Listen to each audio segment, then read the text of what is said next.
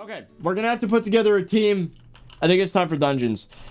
As cool as this armor is, I can't start using it to grind mass amount of coin until I've maxed out my efficiency. Otherwise, I'm going to feel bad. So, let's do it. Seal wants an invite. Yes, yes. Now, chat, what are your thoughts? If I want to get recoms quickly, isn't it floor 3, right?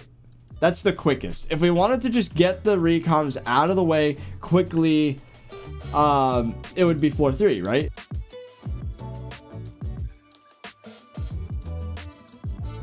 In the process of mining the ruby for the coin, I am technically going to be powder grinding, so that's good. I mean, some more dwarven powder, some mithril would be nice, but it's not going to make that big a difference. I'm pretty close to max if I reset my tree and go all in on speed and fortune. Yes! There it is! Recom number 2, let's go! Hey, chat, you want to see something crazy? The title's about to become real. Oh, the title is officially real. Full, recommed, jaded, chambered, max, perfect, gemstone, jaded. I already said jaded. Helmet, chestplate, leggings, and boots of Divan. This is the best mining armor in the game, and it's done. There is nothing I could do to make it better at mining. No growth of prot 6 or 7. Sorry. But there it is. Now we just need one more recom for artifact of power. And then at that point, the only way I can make my mining fortune better with just straight up money is recomming the equipment, which no.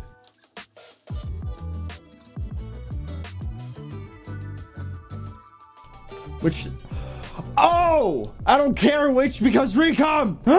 Recom number 3 acquired. Well, there you go. Goal accomplished. We did it. Oh, beautiful. Well, I'm sorry to say, people in the party, but I have run out of coin. Well, I have like 3 mil left, but that's about it. I think for at least right now, I'm done. Maybe later in the stream, we could do some floor 6s for the funsies. Well, it'd have to be a different party, actually, now that I think about it, because carry rules. But yes, we have accomplished our goal. We got our 3rd recom. Absolutely wicked. So, here's the moment of truth. Artifact of power. Boop and boop. Oh, that's a whole +4 mining speed and +5 mining fortune. Oh boy, and a bunch of other stats as well. Now, it's gonna get another rarity upgrade when I max out all the gems, which is literally gonna happen tomorrow. Because all the gems are here, as you're about to see. They're all in the forge. They're all here, as you can see. We're gonna max it out. As a matter of fact, we're only 1 gemstone away from maxing out the talisman and the gauntlet. We're gonna see all the books that I got, which should mostly be wisdom and rejuvenate and ultimate wise, which is great because all 3 of which we need for Enderman Slayer. We're gonna see what we can do to max out our armor even more. Oh, look at this, dude. Most of the books are books that I need. Oh, there's a rejuvenate 2 in there. Dude, only 3 of the books were stuff that I didn't want. All of this I need. That is so good. So anyways, this seems to be the best bet. Now we have like... Okay, chat, do you want to test out a T3? I don't know, chat. This vial is worth like 150k. Why not? Why don't I just put it on now? Like, who cares? I'll put Fabled on it again later, but I think Sus might be a good idea for at least the moment. Yeah, let's just do it. Let's go all out. Why not? I want to see how higher damage I can go. I know that's for legendary. The ability is the same for epic, though. Let's just do it. Screw it. Let's see what it is on this. Plus 65, whereas this gets plus 60, so it gives 5 more crit damage. No bonus attack speed, but it has the suspicious bonus, which is really, really good. Base attack, making the base weapon damage higher is an insane buff. That's why fumings are so good. Now let's fix our bonus attack speed again because it went down. Okay, so it's 56 now, which means we need another 6. Ugh. So I might need to 1, 2, 3, 40 points I gotta put in that, and then the rest in strength. So my stats are definitely more lopsided. We should be so much stronger against T3s now, because like the last time I tried it, I'm pretty sure I didn't even have wisdom on the armor. Now I have at least wisdom. Okay, almost at least wisdom 3 for every piece. 4 on this piece. An average of wisdom 3 on the whole set, if you think about it, because this one's 4, this one's 2. So an average of wisdom 3 on the whole set. Then I have rejuvenate 5, 4, 4, 4. So a ton more healing. I've fixed the reforge. Now it's suspicious. I have more magic power, some more tuning points. I also put ultimate wise on every healing item that I have. So now, well, not overflux because you can't do that. The wand is ultimate wise 5. Imagine you're just walking around and you just see people going like this all the time. So this is the best mining equipment in the game, but it's not the best for Enderman Slayer. We already have the best setup almost. Minus recoms for Enderman Slayer. Magma necklace is useless, so I'm thinking I get a second Ender necklace and I put like strengthened on it or something. I'm pretty sure that would be the best bet. Let's get ourselves another Ender necklace and then put strengthened on it, because it also, the stats get doubled while on the End Island, so that's probably our best bet. Now if this is still a struggle, the next step is going to be getting fabled on the katana instead of sus. Getting 25k kills on the chest plate, which is about to happen anyways, and the helmet, which is not about to happen, so that's going to be a little yikes. Then I'd have to find ways to increase my damage some more, which is a problem, because like that's not going to happen unless I upgrade the sword, which I can't do until I can kill T3s because null atoms. So I think if T3s are still a struggle, then obviously I'm gonna have to still wait until Scorpius, get Hegemony Artifact, get Ender Artifact.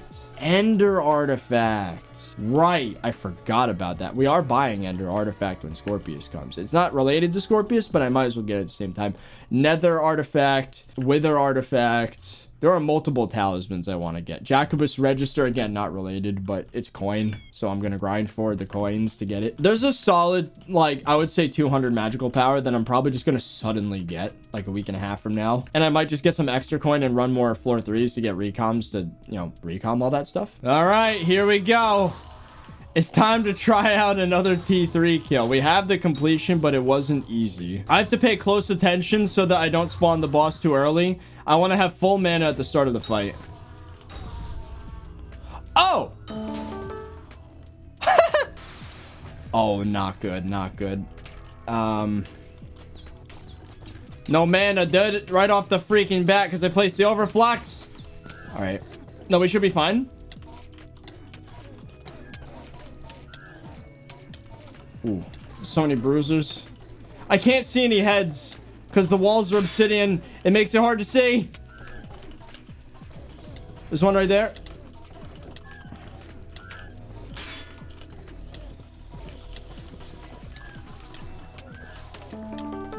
I got it!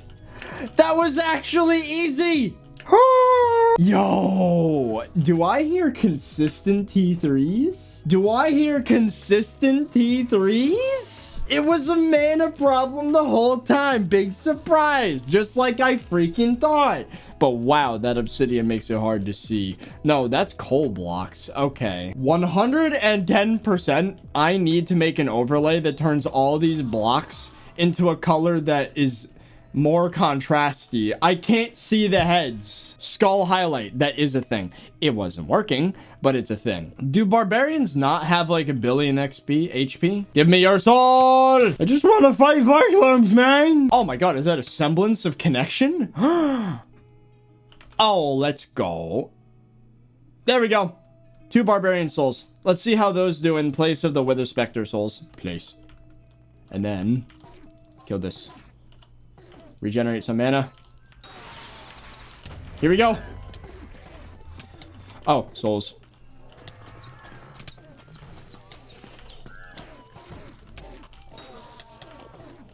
I didn't mean it. All right, here goes. It appears to be fine. I think my mana regeneration and lack of consumption is actually so good now that I might not have to worry about it anymore. Oh, that hurt. That hurt. That hurt. That hurt. Why is that hurting so bad? Ow. I'm wearing the right armor. Oh, why am I getting so hard? It randomly did so much HP. Oh, didn't mean to hit you. And you're dead. Mod's working. That's good. It's good news. That means the heads are going to be more obvious as well. Oh, lag. Why am I getting so low? It's because I'm using a sheep. It's because I'm using a sheep. I'm still alive, though. Wait. It's because I'm using a freaking sheep. Oh! Let me change pets. Let me change pets. I can't change pets. I have to finish this fight with the wrong pet. No! It's ahead. Oh my god. That's not the boss. That's the boss.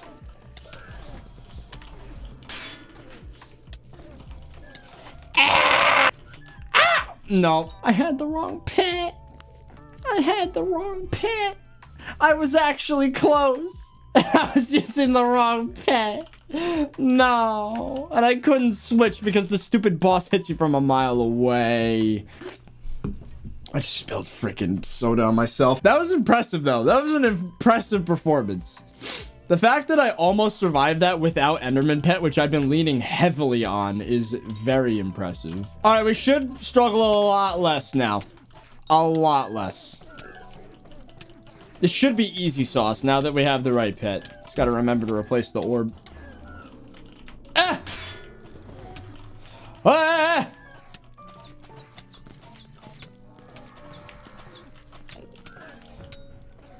That was close.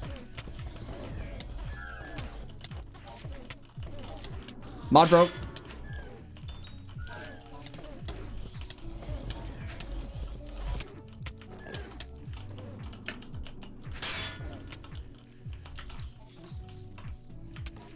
Oh, we're lagging.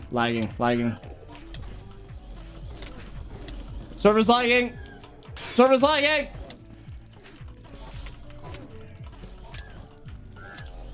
Oh my god, server's lagging so bad. Please, no. Keep me alive. It's lagging so bad! I still did it, though. Holy crap, lobby! Please! Oh, yeah, chat is, capping right now. Yeah, so here's the thing. Badline's pet display doesn't work with auto pet. So it looks like wolf, but it was Enderman the whole time. See? It's still no, auto pet is not compatible with BLC's pet display. So no, you're being lied to by the screen. It was Enderman. That lag was awful. Why is it that? Okay, I think it's safe to say if my auto pet works, which it does, we're fine. If I wanted to, I could auto slayer right now and grind T3s. I could. I would have no problem. I'd be fine. Proof of concept done. Which is awesome because now we can finally have a chance upgrading our sword. The biggest problem is clearly damage. Now, defense, not really that big a deal. Which is kind of crazy if you think about it because we don't have Ender Artifact or Vorpal Katana.